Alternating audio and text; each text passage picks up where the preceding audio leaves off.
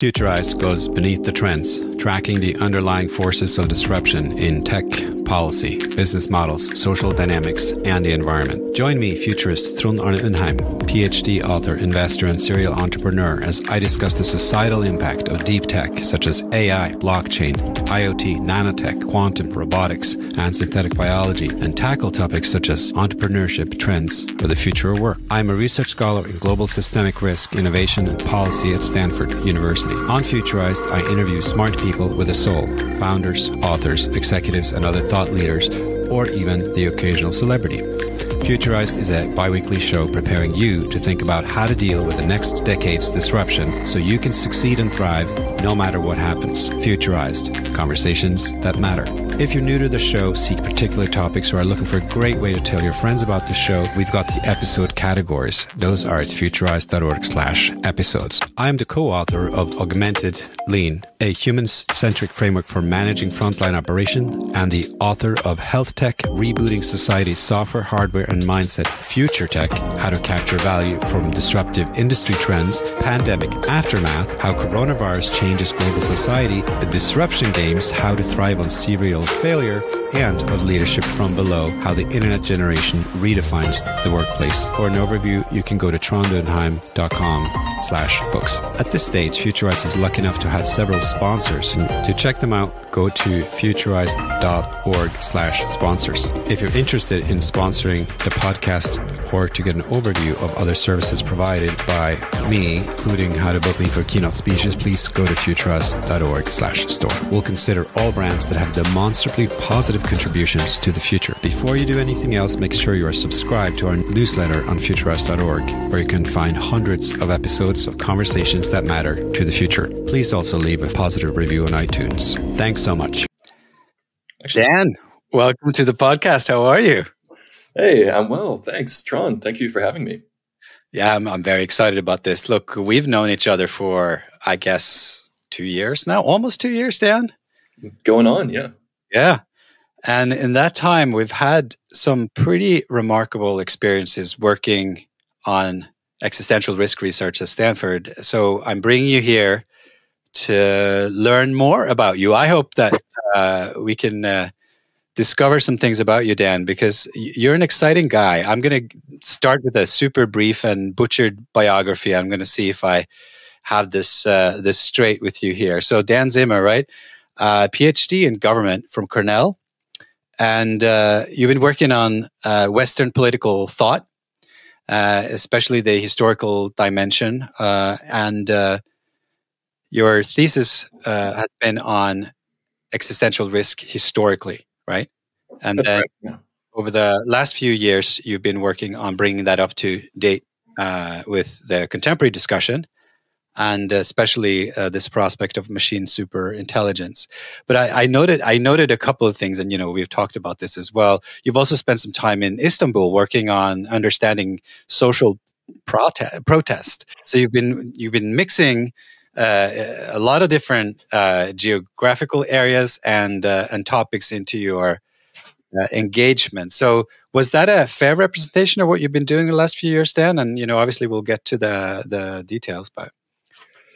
Yeah, it was. Thanks, Tron. That's kind of a decade arc of what I've been doing. I was in Istanbul in 2014 doing research on the recent Gezi Park protests, back when it looked like Erdogan might only be ruler for a decade rather than for life.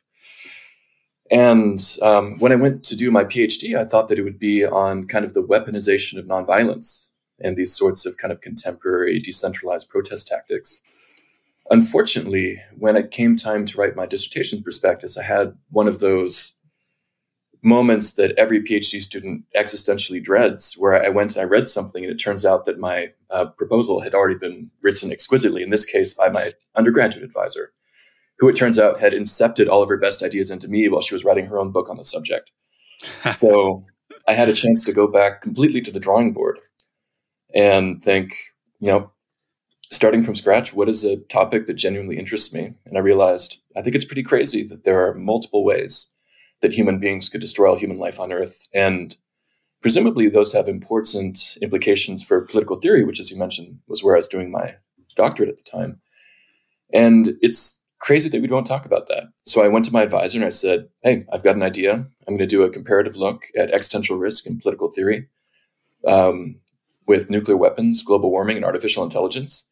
And he said, great, I can already see the book, run with it, which was super irresponsible on his part, bit off way more than I could chew. But long story short, by the end of the dissertation, I'd gotten to the first two of those topics and really discovered once I dug into the history of it, that nuclear weapons, excuse me, and climate and ecological issues are much more closely intertwined than I'd expected. And once you scratched the surface, it became clear that they were part of a much broader syndrome.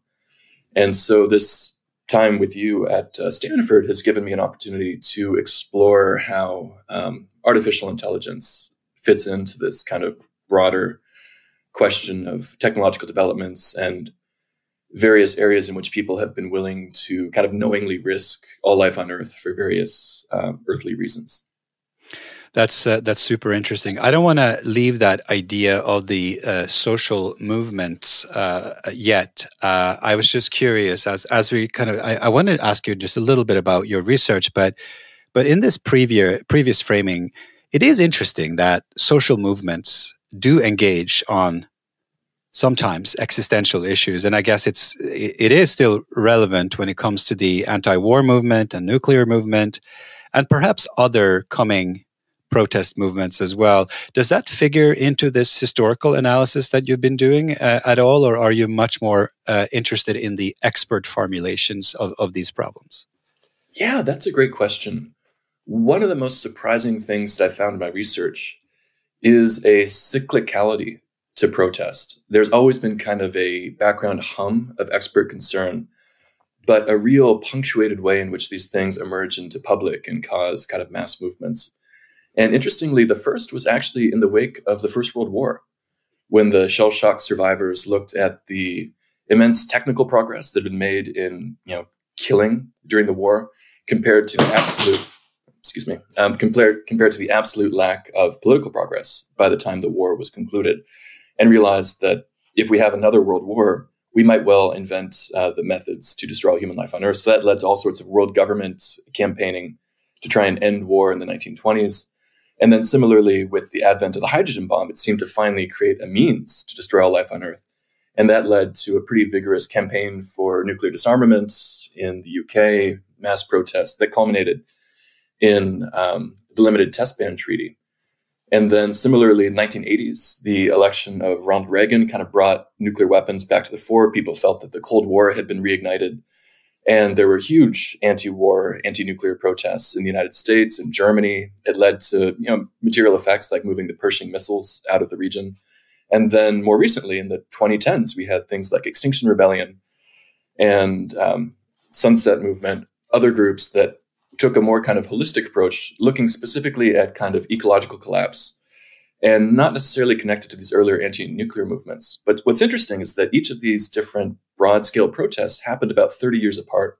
So it's almost as if every generation has to look up and realize, why is it that we are jeopardizing everything that exists for these seemingly parochial reasons of national interest, et cetera? And the revolts, and heretofore, they've failed in removing those existential risks. And then, nevertheless, we remain. The missiles haven't gone off. And then a new generation tries again.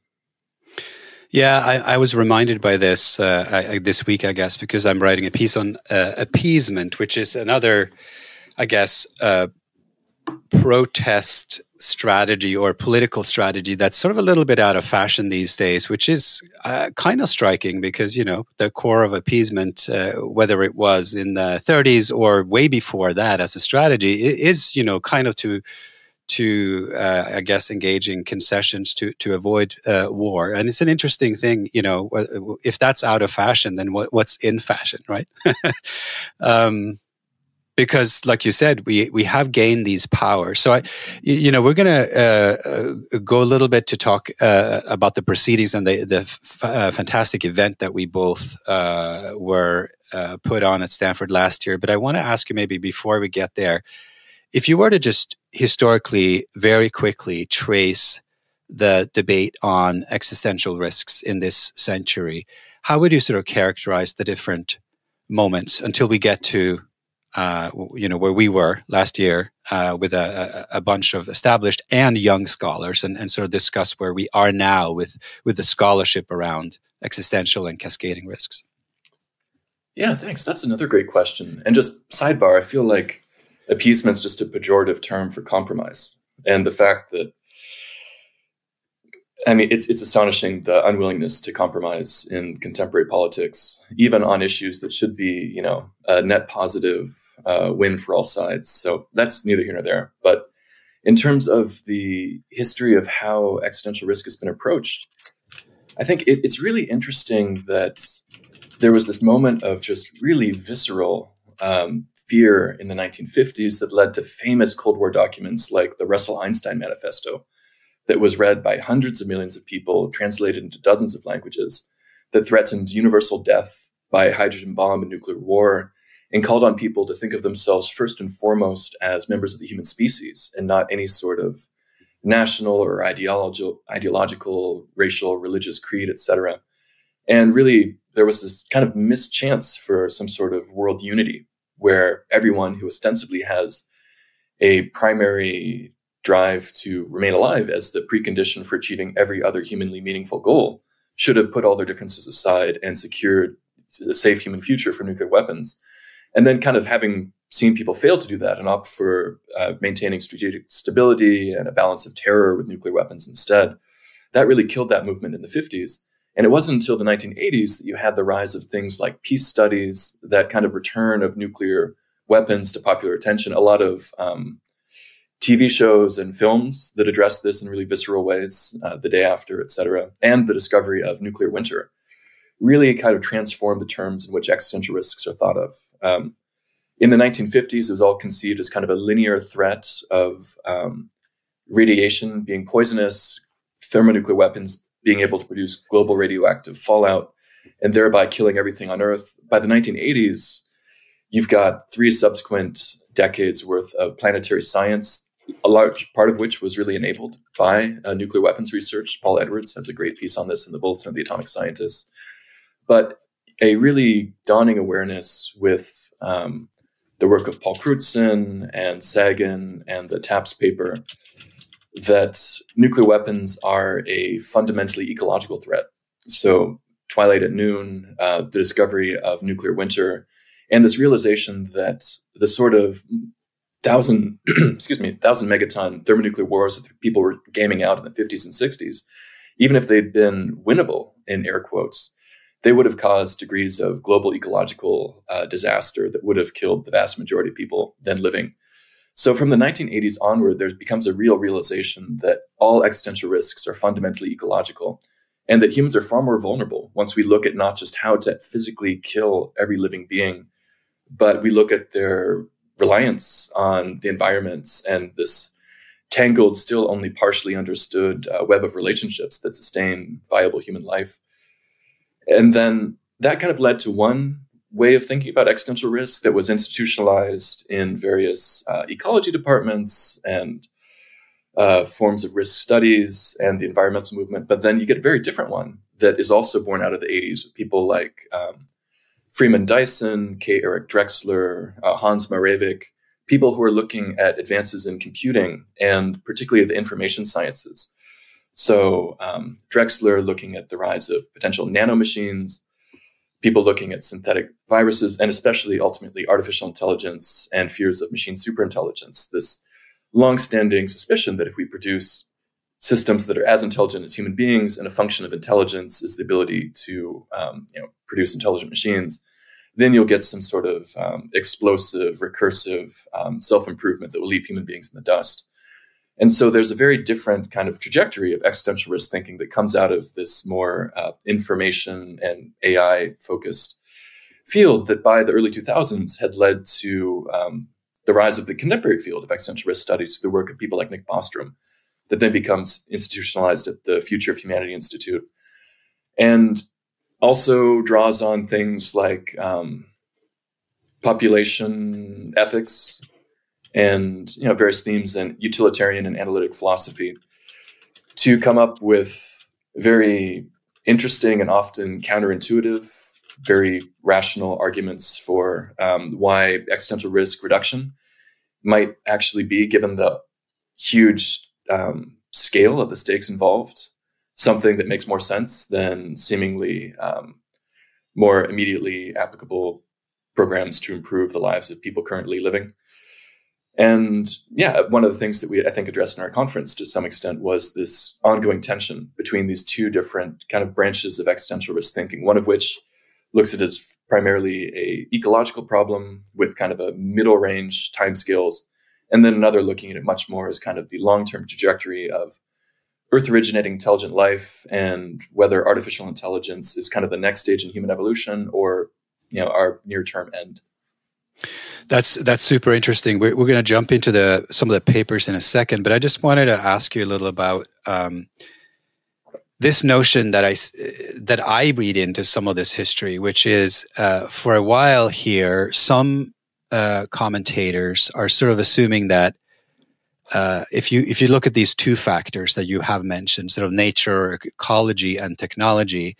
And there's sort of two ways, I guess, to look at these factors. They could be sort of exogenous factors that just happen to us, or they could be endogenous factors that, you know, are socio-technical. They are choices we're all making. So you were making the point that all existential risk is ecological, and I think I firmly agree with that. But I don't think that has necessarily been the perspective always, right? So there's this assumption sometimes that, oh, well, you know, technology just happens to us and we now need to just prepare because these risks, these bombs, these AIs, they're just coming for us. And what are we going to do then? As if we have no choice in the matter. And then secondly, this whole direction of, you know, worrying about things from outer space coming to hit Earth, and, you know, the dinosaurs died from it, and, you know, what are we going to do if some cataclysm happens, or, you know, all these natural disasters? Well, are they all that natural, right? You know, we sort of created them. So I wanted you maybe to just comment a little bit on historically how this perception of whether we have a choice in the matter has factored into these debates. Yeah, some people have quipped that the dinosaurs were wiped out because they didn't have a space program. Right. I certainly don't stay up at night worrying about asteroids or vacuum bubble decay, or you know, cosmic rays that could lash the planet. Not a lot you can do about that. Asteroids, thankfully, you know, there's been work to monitor the biggest ones, and with NASA's successive darts, hopefully the beginnings of programs for steering them away when they're detected in time. But yeah, I mean, one of my own findings from my research in kind of the history of Earth system science and thinking about existential risks as fundamentally ecological issues is that everything that happens on Earth is endogenous. It is all connected. Our degree of ability to actually trace, model, meaningfully anticipate how those connections operate is, you know, growing slowly with time. But for me, I think the kind of key distinction here is between people who stress what you might call wisdom versus intelligence. And this is a split that you begin to notice in the 1970s, where 1950s, you have cybernetics, and everyone gets really excited about, we're going to toss out all of that humanist baggage. We're not going to think that man is the measure of all things, or that, you know, he's a rational animal, or that he's somewhere descended from God on a great chain of being between angels and ants. But we're going to approach human beings as complex information processing systems.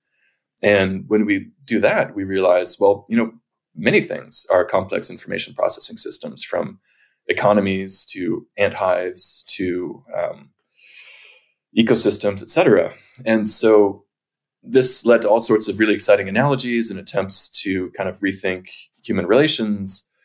But it also gradually began to split apart over time, with some people coming to emphasize the complex systems aspect of human relations. And that necessarily, every system only operates in a given environment, which is then a system that has its own environment. So you tug on the complex systems thread, and before you know it, you've arrived at the Earth system. And you have people like Gregory Bateson, Barry Commoner, a lot of the kind of most influential, Margaret Mead as well, influential environmental and ecological thinkers of the 70s and 80s, developing an awareness that given the degree of complexity and all sorts of feedbacks and nonlinearities in these systems, there is a very clear kind of horizon of foreseeability when it comes to human actions. And they develop, they all kind of spontaneously and independently of each other seem to start talking about wisdom as this awareness of both kind of systemic interconnection, but also kind of a self-limiting virtue, that to be wise is to also realize that given the degrees of complexity at play and the unforeseeable consequences and the feedbacks, you can't fully know what will happen in response to your actions, so you should proceed with caution. And then at the other end of the spectrum, you have people who really emphasize the information processing elements of discovering that humans are complex information processing systems. And for them, information processing becomes synonymous with intelligence. And they begin to view human beings as kind of the apex cogitator and see our role on Earth as having kind of occupied this niche, environmental niche of the most intelligent being. And that is kind of both our human uniqueness and our gift to the universe, is to kind of further advance the process of intelligence. And for them, intelligence becomes a universal solvent. It's famously tough to define, but for them, it basically means the ability to solve complex problems. So where the kind of systems wisdom camp sees certain elements as kind of insoluble and you just have to live with them and do the best that you can, muddling through for mid-range goals, the intelligence people see intelligence as kind of infinitely and exponentially scalable. And so scalable, but also potentially controllable, or there's the control problem, right? So that gets into the debate of whether we should and whether we can control this new creation of ours. Yeah, precisely. Both camps arrive at transcendent views. For one camp, it's kind of the Earth system and its complexity that's transcendently complex beyond human imagining. For the other group, it's some sort of artificial superintelligence that becomes transcendently complex that will either solve all of our problems or destroy us, depending on what it feels like. So then, carrying all of that, and I came in with my own sort of preconceptions, and then we spent a year almost at Stanford, and then we put on together with everyone at the Stanford Existential Risks Initiative, we put on this event. Just a quick context. So this was in the spring of last year. It was called Intersections, Reinforcements, and Cascades, or it was all about cascading risks. And we brought together a very interesting mix of young and established scholars. And I remember our discussions, who were we going to feature? And we really said we want to have some young scholars as well to really see what's moving and shaking in the field these days. What are some of your initial impressions from that event? What kind of reflections did you go into the event with? What surprised you? What did you learn? Yeah, I learned a lot, frankly. If you look at the field of existential risk studies as it's kind of taken shape during the 2010s and early 2020s, it seems very homogenous. But when we put out our call for this conference, we got a really surprisingly wide range of responses. And I think it was great that we were able to bring in junior scholars, senior scholars, but also people who are government lab workers who are at various research institutes in the area who might work on something entirely seemingly unrelated to X risk, but have strong thoughts on it. And it's been in the back of their mind for a long time. We had people from the business school with plans for marketing autonomous exogenous wombs that will prevent human extinction by kind of repopulating the planet with human beings following our extinction. So, and then a lot of interest as well from people in areas that are traditionally not represented, like the global south as well. So I thought it was just very neat to see that there was both a lot more interest in a topic that doesn't frequently, or at least before the recent AI panic, didn't frequently make the news, but also a kind of heterogeneity in the ways in which people were approaching these issues that we were able to highlight in the conference and just bring in voices that hadn't typically featured in these debates before. So Dan, I remember Steve Luby, one of the professors, co-founders of SERI, he made the point, I believe, during the event that we're perhaps not so much in need of this massive cadre of X-risk researchers as we are in a more kind of global awareness all across academic domains about the importance of taking risks into account. That may be partially true, wholly true, but it has some consequences. Do you think that, I don't know, just judging from the event that you attended, do you think that it would be sufficient and enough to have every academic field start to take seriously the relationships between their individual discipline and these big systems? And you have kind of characterized it as, the Earth system and the building intelligence system, these two systems. Is it enough that someone in sociology, political science, physics thinks about the relationships between their discipline and these two sort of movements? Or is there a place for a much more all-encompassing X-risk science that would literally perhaps be bigger than system science, but also would perhaps need to develop its own vocabulary so that the people we brought together and others can actually speak a language? Or do you think the scientific language is enough? Yeah, that's a great question. I mean, if you talk to a systems theorist, they'd say that nothing is bigger than system science. We will encompass anything that you throw at us in a bigger system. But I think that it's proven really tough for people to do X-risk research within established disciplines. You even look at someone like Paul Edwards, one of the other co-founders of SERI. He's written brilliant books on AI and its relationship to nuclear weapons during the Cold War, climate change. But, before founding SERI, he'd never published anything that was explicitly on existential risk, despite being a leading expert in the field.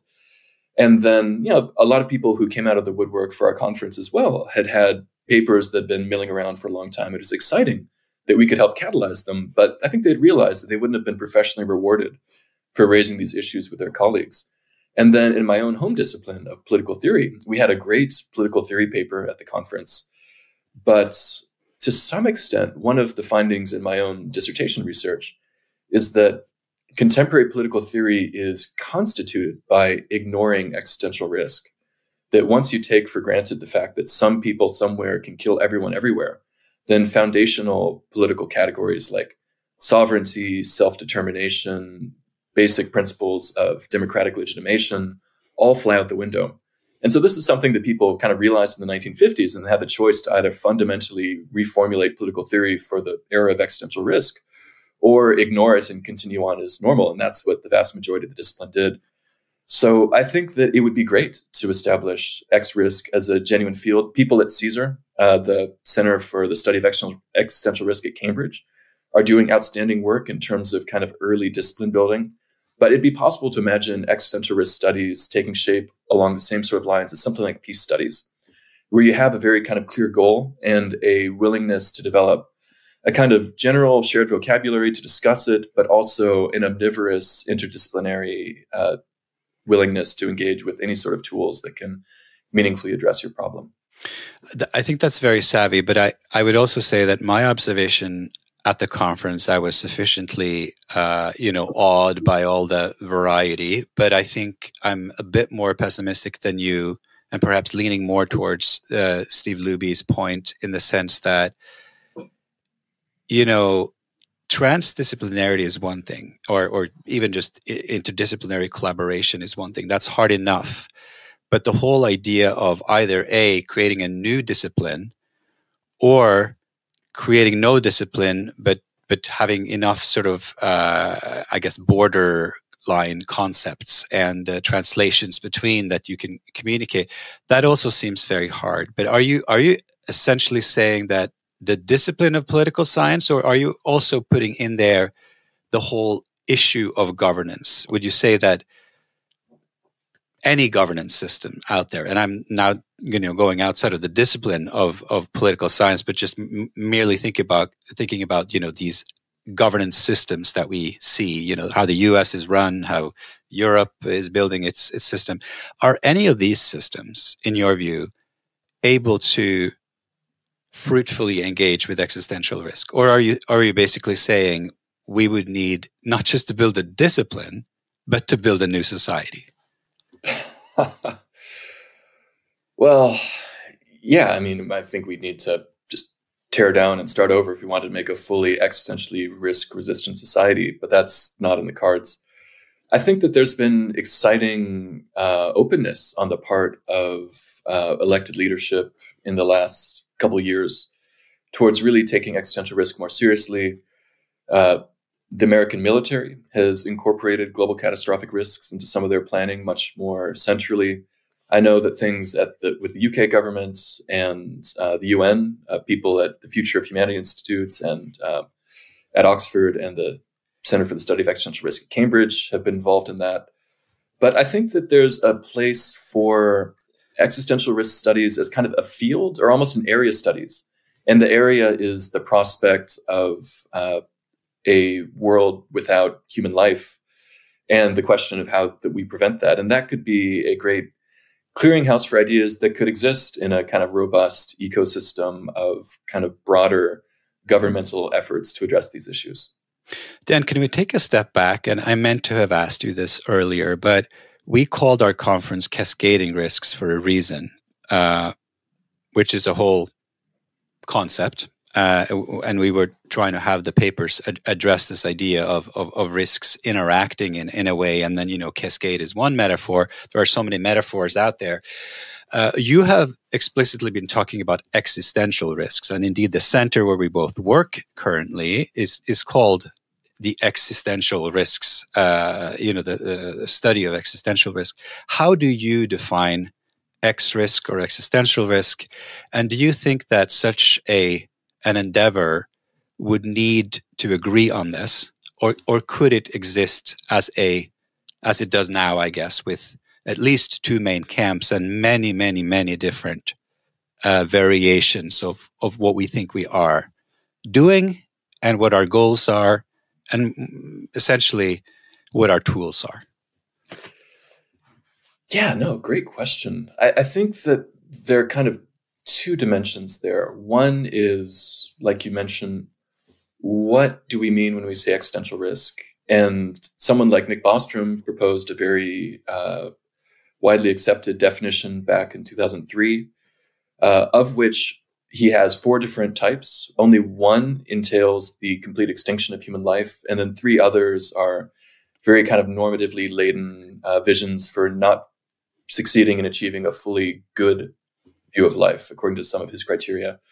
So I think that it's really crucial, and a lot of kind of debate and time and energy is wasted by people talking past one another. When it comes to some people, when they say existential risk, they really mean a risk to civilization or society or global capitalism or a certain way of life, their mode of existence. And then other people mean existential risk as the existence of the human species. And I think people have been worried about the former for millennia, and the latter really only realistically since the end of the 19th century. And I think it would be probably important for a field of existential risk studies to include things like global catastrophic risks that some people say would be something that kills, say, 10 or 20% of the human population and leads to global systemic collapse.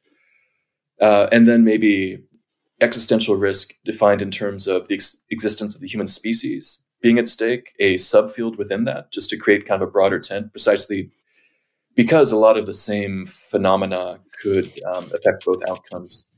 But yeah, at the same time, I think that once you nail down what you actually mean, whose existence is at risk, what is the referent object of existential risk, then you can kind of create the shared language for engaging in broader methodological questions of whether you should adopt some sort of systems-oriented approach that tries to look at how small, seemingly trivial risks can compound and cascade, or whether you have kind of a megatechnics approach that's really focused on individual, kind of isolatable kill mechanisms, as it's called. Related to this, there's always metaphor, right, which is useful as a bridging concept in both science and certainly in communication. Is existential a good metaphor? I mean, regardless what it means, what it signals, what does it signal? Well, I mean, it's certainly hugely overdetermined. It signals a lot of different things for different people. And it's also bound up with questions of philosophical existentialism. But that can also be good insofar as it forces people to realize that what's at issue here is fundamental questions of value and the meaning of life, and a willingness to ask, to what extent are we willing to risk the survival of the human species for preserving the existence of a particular way of life? And this comes immediately to the fore in things like nuclear weapons, which were adopted not as a existential necessity for the survival of the United States in the 1950s. Mass thermonuclear retaliation was really kind of a cost-cutting measure by the Eisenhower administration, which wasn't willing to shell out the money needed for conventional deterrence against the Soviet Union. And then similarly, 5 decades of climate denial, delay, obfuscation, fueled by a desire to not change the way of existence that Americans have enjoyed in a fossil fuel intensive consumer society, while kind of knowingly jeopardizing or posing an existential threat to thousands of species and potentially our own, depending on how things shake out. That's a very interesting way of putting it. So our biggest existential threats are cost-saving measures. That's fascinating. We have knowingly pursued existentially risky technology for reasons of economic expediency. Yeah. Well, that's kind of shocking. Well, let's go look at AI. My God, what's happened at OpenAI in the last 5 years since their founding? They were supposed to be the good guys doing it safely. And now they've nearly become a for-profit company. Right. And is the for-profit thing a problem, or the potential of runaway with the founders and leaders? They're saying we can't guarantee that the world's not going to end from our own technology, and then keep asking for more money to do just that. What are the responsibilities of the critical agents in these developments? I mean, if you look at it historically. Just to take it back a second. And, there are some papers at our conference that really dealt with that. We had some very strong arguments from Professor Dupuy on kind of the whole origin of nuclearism as a concept and why it should be abolished even as a thought. What is your thinking there? And, historically, what has the debate been when it comes to how where the responsibility lies? Is it with governance, or is it with the creators, or is it both? Yeah, another really great question. I don't know. I think that, frankly, the scale of the technologies that we're talking about really exceed our inherited traditional understandings of what constitutes responsibility. That even as it emerged out of the Enlightenment based on earlier ideas, there is this notion of kind of linear causal relationships that make it really easy to kind of attribute blame. And that just hasn't been the case with either the huge projects, the kind of mega techniques that lead to things like the atomic bomb and the infrastructure of thermonuclear annihilation, where you have decisions being made by hundreds of thousands of people who are involved in the projects. It's tempting to blame the person with whom the buck stops. I think that Eisenhower had a placard that actually said that on his desk. And then by extension, you've got the entire electorate who voted the person in. But when this is an issue that directly concerns every living human being on Earth, you can't exactly pretend that that was a democratically made decision. So there's a huge democratic deficit, and at the same time, a difficulty in terms of establishing the sort of one-to-one cause and effect that we normally associate with responsibility. This really coming to the fore in something like global warming, where it's a mass phenomenon caused by behavior of billions of people, and correspondingly affects all people. But yeah, again, I think this is just really goes to show the extent to which philosophers, political thinkers, social theorists could really make a huge contribution to recasting some of the kind of fundamental underlying terminology that informs our notions of government. Think things like responsibility for an age of planet scale, systemically interlinked threats. So Dan, I want you to be right I want this to be a knowledge problem and an awareness problem, but I suspect that it's more than that. And let me just explain what I think is happening. If it was, and I'm going to ask you a question, are we sufficiently aware of the mechanisms that are producing this potential calamity? We were talking about cascades at the conference, and we deliberately sort of took it to the cascade level because that's a process term that sort of indicates that before there is existential risk, there are smaller risks. And when they potentially collide, in sort of systems, complex ways, then eventually things happen. And then you have a bunch of metaphors that try to explain what happens right before that collapse, and there's the leading one is this idea of a tipping point. Which I think has complexities of its own. And in fact, I'm working on that as well. I don't necessarily think that is a very helpful metaphor. It certainly communicates very clearly from a media point of view right there. And, Malcolm Gladwell and others have popularized this notion that tipping points are just very simple and easy to understand, even though they're surprising. So my question is, if everybody knew that these things, let's say they were caused by, cascading risks, and eventually you hit tipping points, and, someone could sit there and sort of explain how that all happens, would everyone then vote in the right direction? I'm just not so sure that's the case, right? There are other areas of society, like it took us forever to stop smoking, even though we knew for X number of years that this was not a good idea. And there are still people smoking. So knowledge doesn't necessarily lead to action. So what's your response there? Is it a combination? We need to know more, but then we need to make choices as well. Yeah, I couldn't agree with you more. Knowledge very much does not automatically lead to action in this case.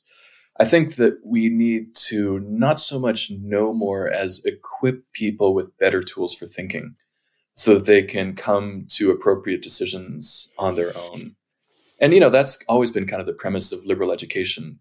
But if you go back to the early days of the thermonuclear era, Bertrand Russell, one of the most important, as we mentioned earlier, popularizers of the awareness that, as he said, mankind is in peril, universal death is around the corner.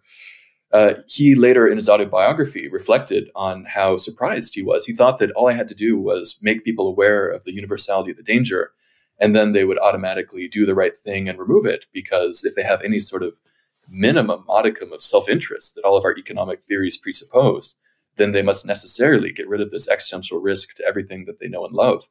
And he said, I was disappointed and surprised at how little self-preservation the human species seemed to have. And similarly, there's been an assumption on both sides of the global warming debate that once enough people were made aware of the existence of human-driven planetary heating, then they would automatically do the right thing and begin to mitigate their fossil fuel use. And this is precisely the sort of thinking that led the fossil fuel industries to engage in all those decades of obfuscation. But in the last couple of years, as the kind of early impacts of climate change have begun to bite, and very few people even maintain the facade of climate denialism anymore, it's become very clear that there's no sort of obvious consensus position that emerges from the facts. You've got some people who are saying that we need hardcore mitigation and adaptation. You've got other people kind of wringing their hands, excitedly thinking about the trillions of dollars they can make through carbon capture and sequestration. And then you've got more and more people who are excited about solar geoengineering as a way to blunt global warming. So yeah, definitely knowledge does not lead to automatic solutions, absent giving people the conceptual tools to really think through them. So I think this has been a fantastic discussion. I had hoped to go a little bit more into some individual papers, but I guess I'll just have to invite them on the podcast. I want to ask you, as sort of a last kind of question instead, the future of this field, based on what you've been researching the history of it, and you've now at Stanford taken it up to contemporary times, and we've had this discussion around our conference and the proceedings that are now available as a document, which you expertly edited with me, and you obviously got it out there, and it's available for everyone to see. And people, I think, should read some of those contributions. But instead of going into the details of those, I want to ask you, what do you think is next for the X-risk field? What will the next decade look like in your mind? What would it look like for you? What will it look like for the field? And what does it look like for the planet? It's tiny little questions. Yeah, wow, you're just really wrapping up with a bow here. What it'll look like for me, who knows?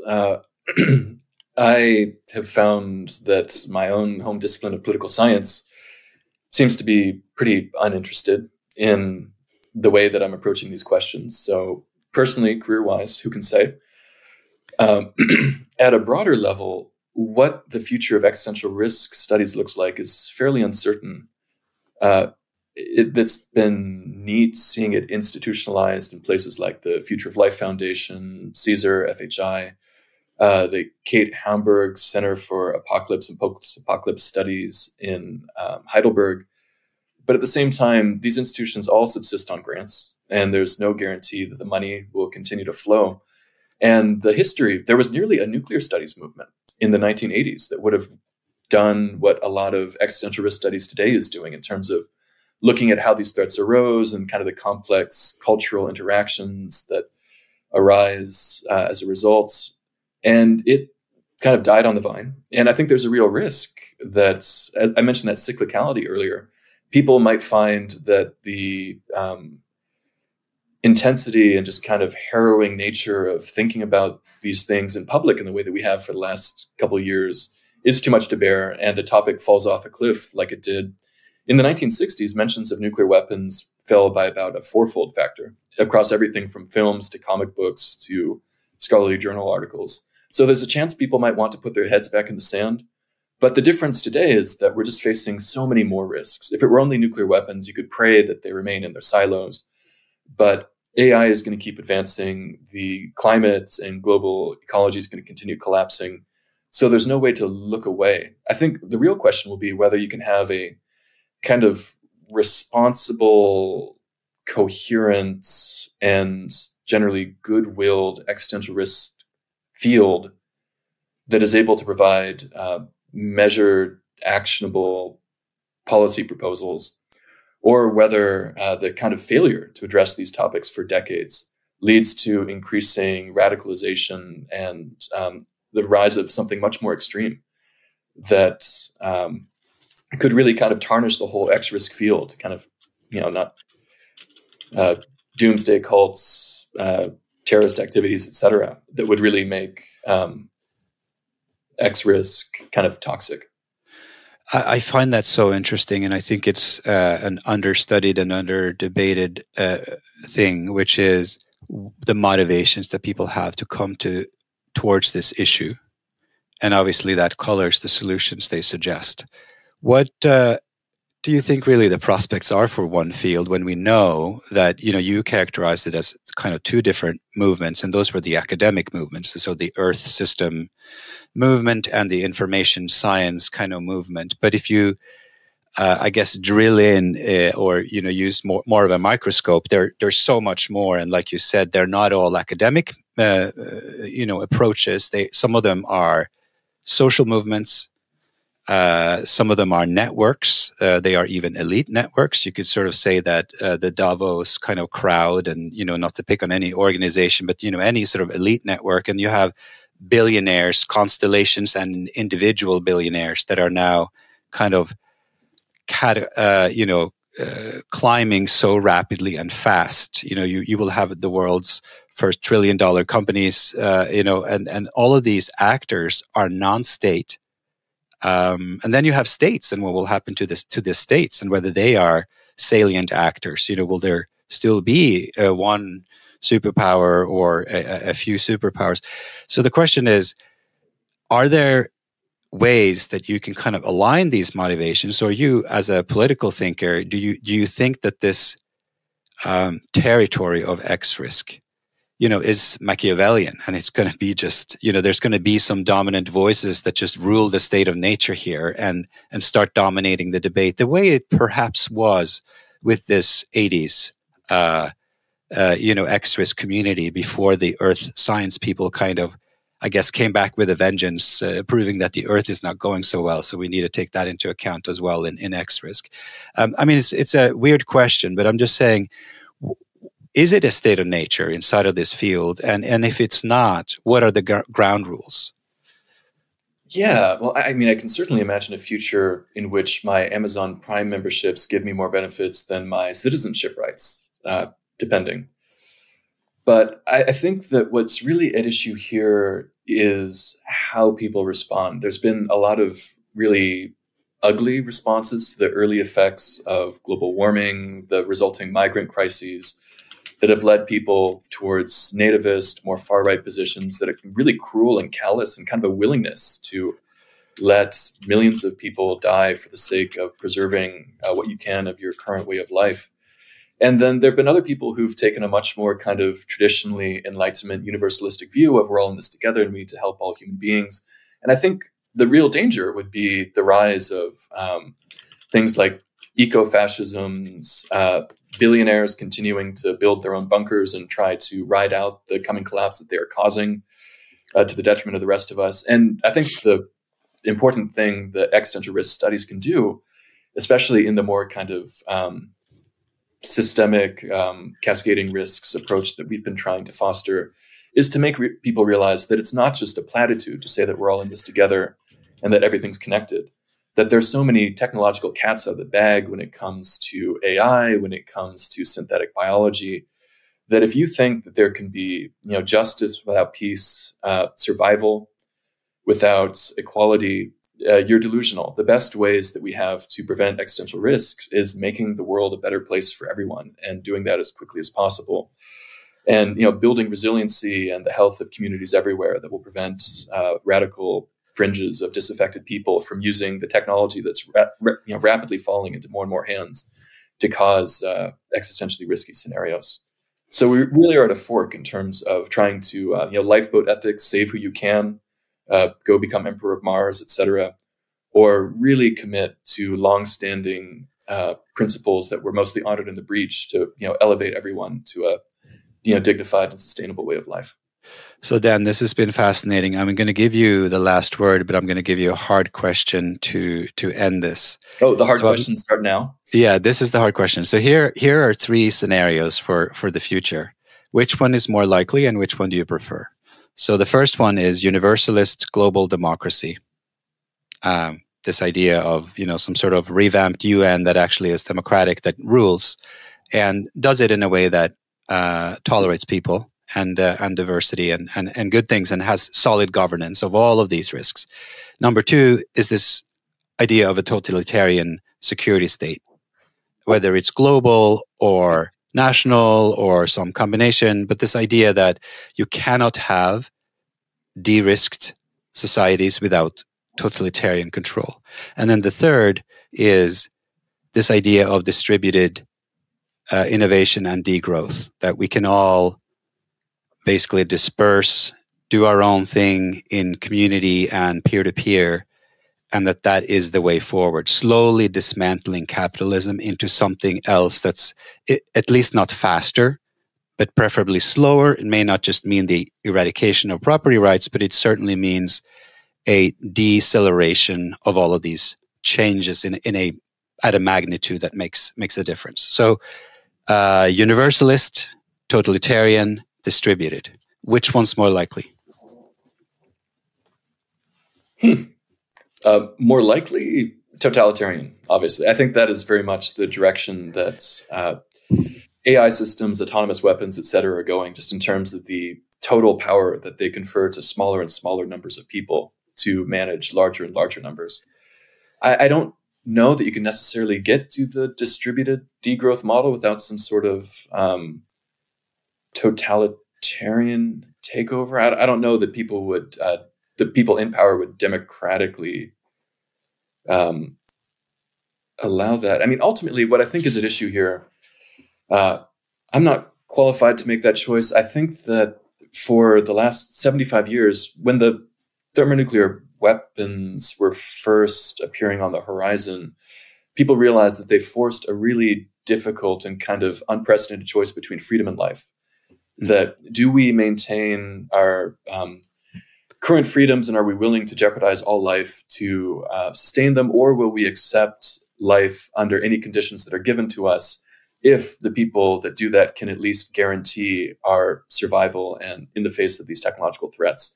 So it's always going to be really tempting to just kind of totally surrender your freedom to some sort of totalitarian administration that promises you will at least be able to live under whatever circumstances I deem are required, some sort of total ubiquitous surveillance, et cetera. And then conversely, also really appealing for kind of a libertarian strain to say that, give me liberty or give me death, freedom overall, better to, live as a human than die as a slave. And there's just decades of pent up need to question what our values are and to what extent we are willing to surrender our freedoms for the sake of survival. And we need to, I think, before we begin to answer which of those three different approaches is best or more feasible, establish sort of global fora where people can really engage in these questions of deeper values and come to some degree of agreement concerning what we're willing to give up for the sake of a more safe and sustainable world. Otherwise, the inevitable drift will be towards some sort of totalitarian oligarchy.